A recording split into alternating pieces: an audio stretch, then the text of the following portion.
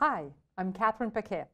Let's continue talking about the Cisco email security appliance. And this time we will talk about what we call the email security manager and the mail policies.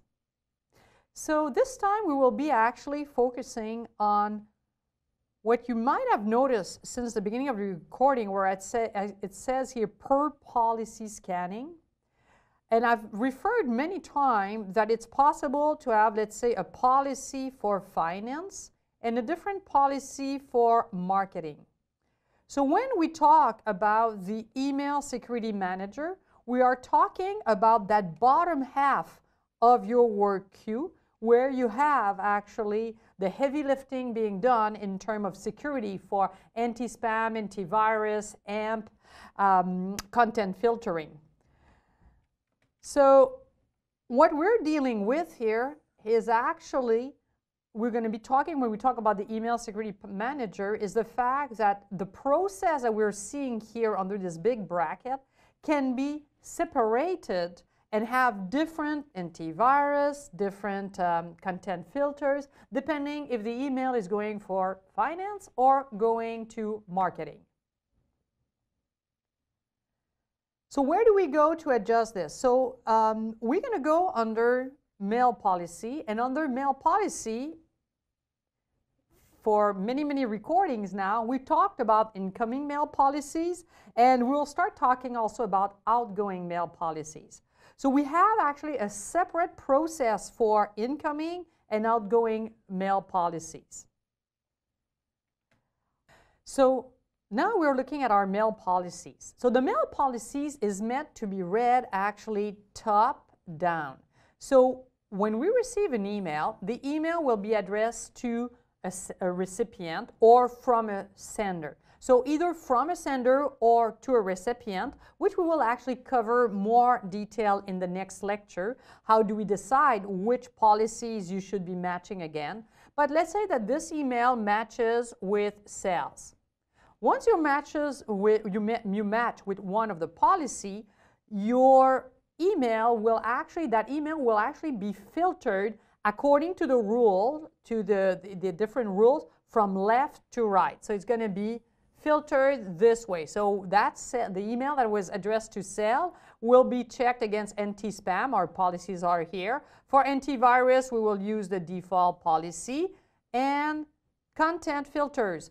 So this screenshot actually would be a screenshot that you would have for those of you who might have an older version of the ESA. An older version of the ESA, we did not have actually AMP, and we did not have actually gray mail. If I recall, I think gray mail came out around 9.5, 9.7. So we are actually, depending the version of the ESA that you have, you might have two extra columns right here. One would be email, AMP, and the other one would be gray mail. But let's say you have an older version of the ESA, that would be what you would get. And again, your email top down would actually match against one of the rules. If it doesn't match precisely to rule number 1, 2, or 3, it would actually hit the default policy. Once it matches against one of the policy, we then go left to right. Then we will also handle incoming mail and outgoing mail separately. So for our incoming mail, maybe we want for, we'll do anti-spam. Maybe for our antivirus, we always do it, whether it's inbound or outbound mail, and we'll have a drop positive spam. Maybe we'll do something different for the content filters. Maybe no content filters for inbound mail, but have actually some content filters that if we see the word confidentials, we want to quarantine that email on the way out. How do we discover, or how do we distinguish actually inbound messages versus outbound message? And actually I decided to add this slide because on the previous slide we do mention that we have incoming policy and outgoing policy. And very often I'll get that question from students, but how do I know if an email is incoming or outgoing? Because especially if in my ESA I have only one single a listener, and that listener connects to the internet and also connects to my Exchange server. How do I know if the mail is incoming, outgoing? If we have 2 listeners, it's a bit easier because our incoming mail arrive on our public listener and our outgoing mail will arrive on our private listener. But when you have only 1 listener, how do you know if it's incoming or outgoing? So just for your own information, I created this slide, and the best way to know that it's outgoing mail is the mail that falls under the relay list. So if you track a message and the message has hit the relay list when you have a single listener, so in this particular case, I have only 1 listener, the public listener. So how do I know since all my mail, incoming and outgoing, hit that listener? Well, I would have to go back into my message tracking and try to find actually which message were actually relayed. So if a message is relayed, that means that it's coming from my inside going on the outside.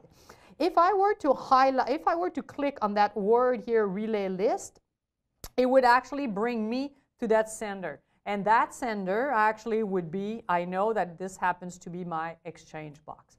All the other ones that we have here are trusted, blocked, throttle, accepted. So that's email arriving from the outside coming to the inside. We also have one that we see for the first time here, which is TCP refuse. TCP refuse is based actually on geographical location of the incoming traffic. And I simply say, from the get-go, I don't care if you have a good reputation score or a bad reputation score. I will simply not talk to those, to anybody who is on the list of countries. So you can go by geographical location, so that would be by list of countries. So let's go back to talking about my incoming and my outgoing mail filters. So when we go to configure our incoming mail filters and outgoing mail filters, you're going to go, as I mentioned before, under mail policies.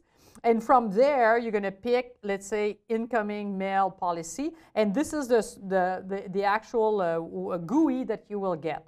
And you start building your rule, which will be top-down. So top-down, and we will have actually a criteria behind each of those blue IT staff, sales, and legal. If you click on those, you will have actually a selection, a chance to select who would fall within that sales group, or who would fall within that legal group. And if the email qualify for, let's say, the legal group, then it's going to be read left to right. So then for the anti-spam, we will use a default. For antivirus, we'll also use a default. For the advanced malware, also the default. Basically, the only thing that will be different is that we have, for this guy, different content filters for the inbound mail if the inbound mail is going to my legal department. So that's it. We just discussed the overview of what Email Security Manager is for our mail policy. In the upcoming lectures, we will discuss actually how do we do the actual user matching? How do we match an email to a specific policy? Talk to you soon.